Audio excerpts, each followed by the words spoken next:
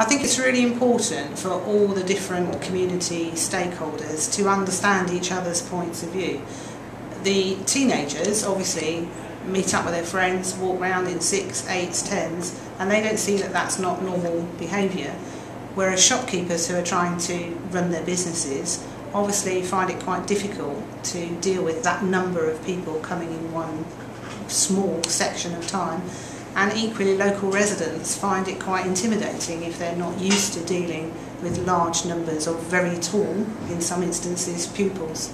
So I'm hoping that when they see themselves and their peers see them on the screen, even if it just creates more thinking on everybody's behalf, it will make a difference.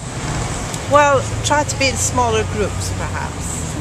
Yes, I think, the size of the group is a bit of a problem.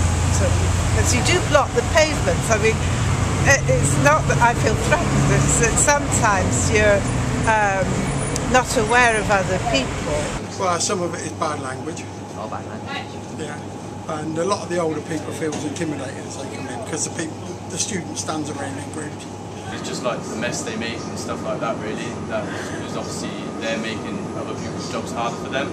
Well, I suppose sometimes you ever get a bit wrapped up in what you're doing and quite loud and kind of pushing about a bit. Sometimes people find that a bit off-putting, I suppose. To be honest, I don't see much going on around here. Obviously, I do know that a lot of old people do feel slightly intimidated. Yeah. Obviously, there is a lack of manners this day and age.